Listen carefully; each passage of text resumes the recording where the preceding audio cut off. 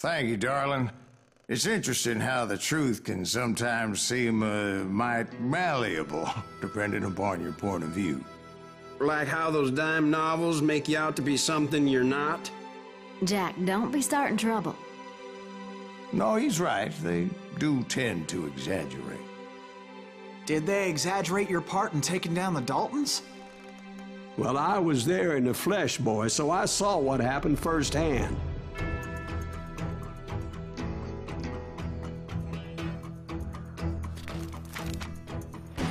Those Daltons were lawmen once, before they all went bad, robbing banks and trains clear across the territory. Until Coffeeville, of course. I was one of the citizens who took up arms that day. Fighting on the side of the riot? I did my best, sir. We all did.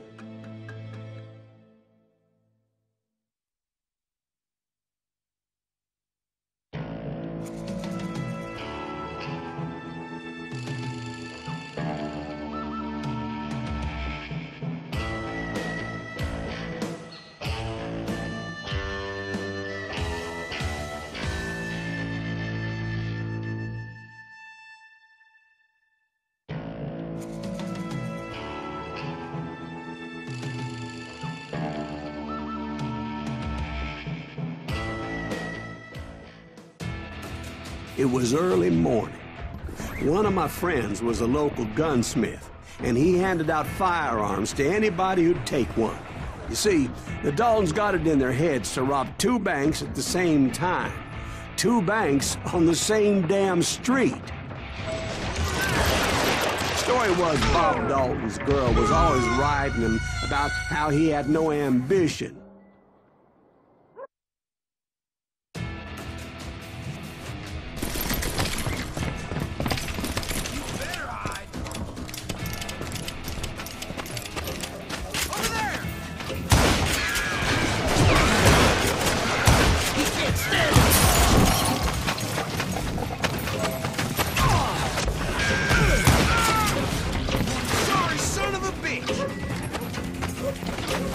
Oh, you're nobody next to Jesse James, you'd say.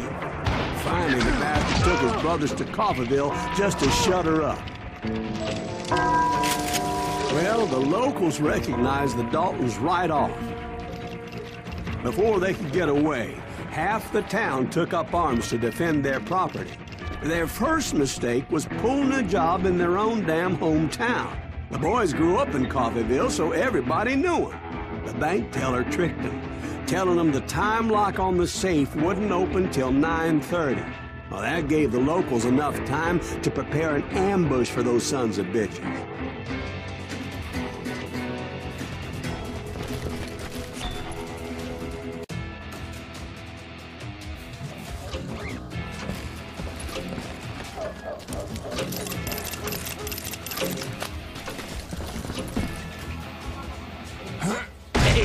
Got as a hero. Put holes in him!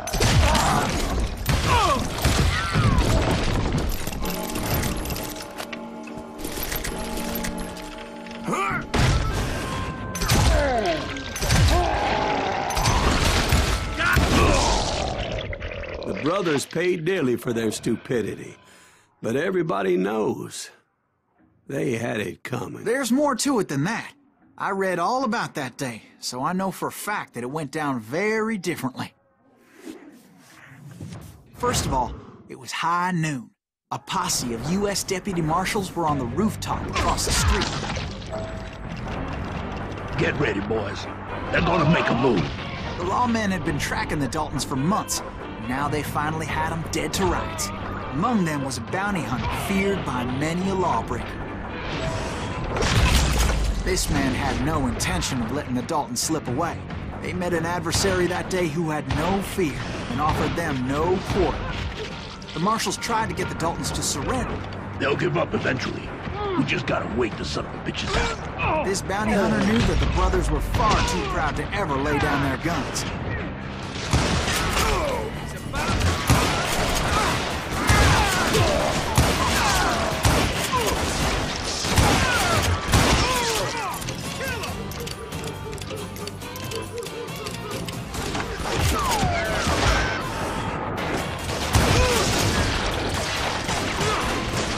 in there alone to confront those criminals.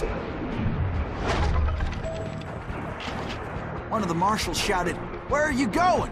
Are you crazy?" Hey, where do you think you're going, dumbass? That rifle's mine. But he paid him no mind. He saw a way to get around to the back of the bank. Then he figured out how to hit the Daltons from a direction they weren't expecting.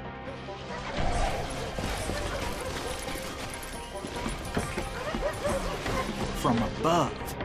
Fortunately, a water tower was right there. A moment later, he was climbing up a steep ladder, laughing at danger as he did.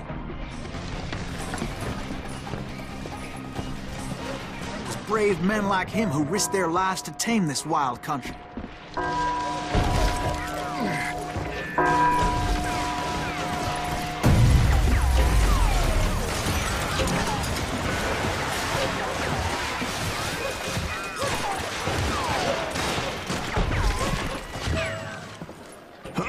We've got company.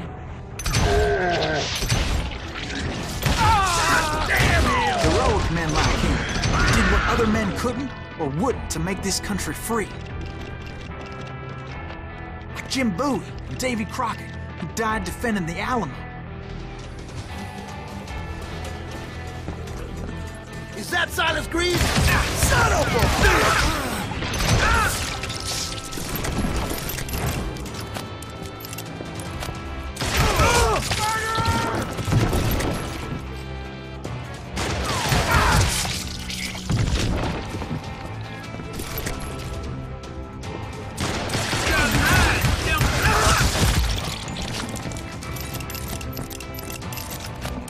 I'm gonna kill you today.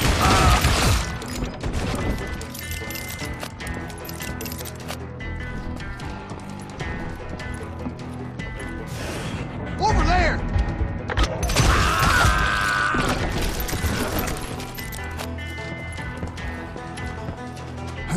That's Silas Greaves. What the hell? Blam! Blam! He came away victorious, taking down those thieving Daltons.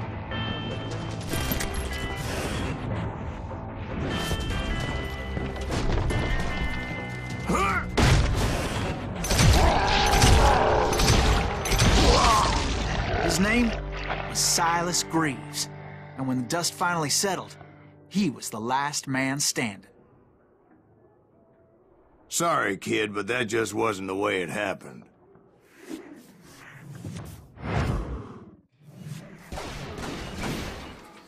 It was early evening, not high noon.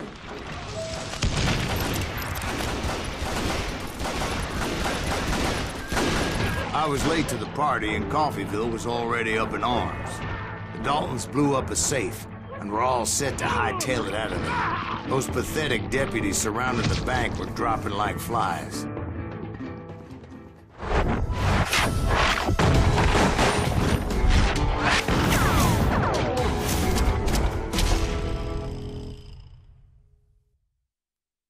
I had been tracking those jokers for months, waiting for them to do something reckless. Don't smoke that son. Finally, they did. Those stupid bastards decided to rob two banks at the same time in the same town where everybody knew them. But they still had friends in Coffeyville. What are you gonna do?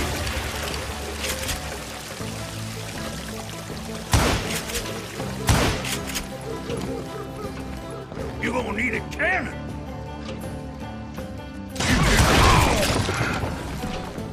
Keep shooting. I don't mind.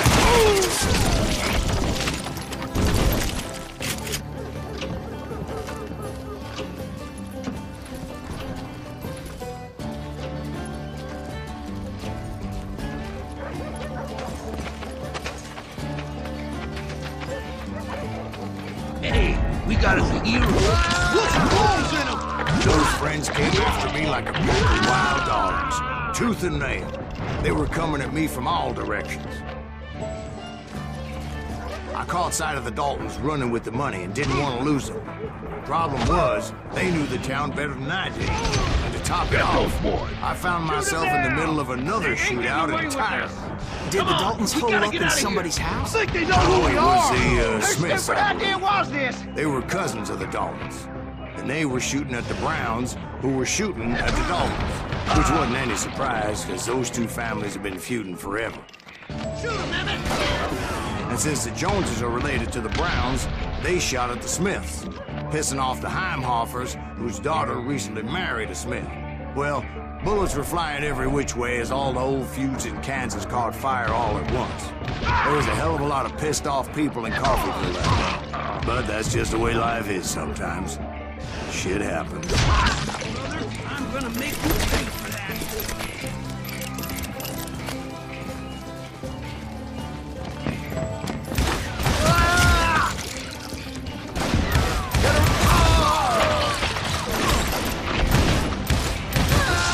Asshole just killed Red?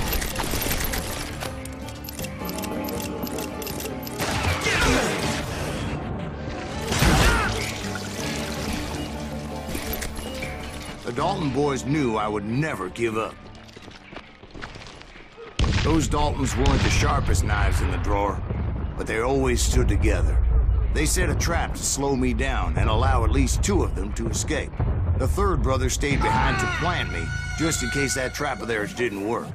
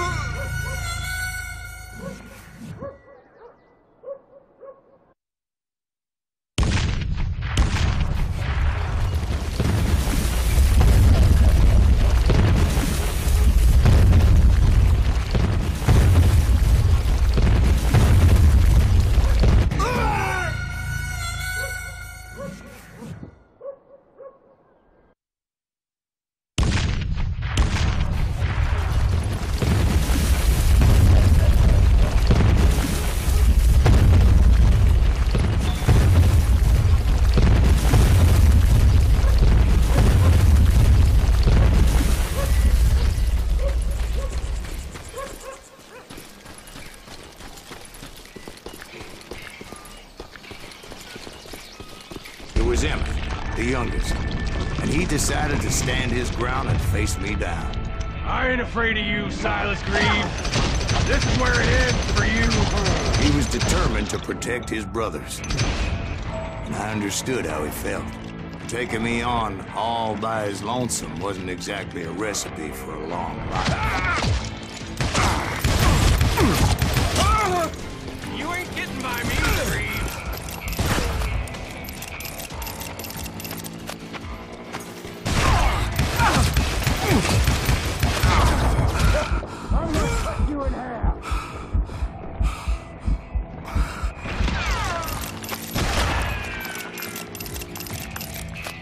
I'm gonna plant you where you stand.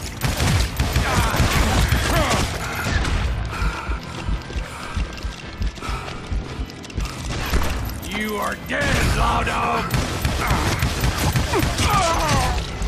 But Emmett Dalton survived the robbery in Coffeeville. He's the only Dalton who did. They say he was shot 23 times. Well, Dwight, who do you think put all those damn holes in him?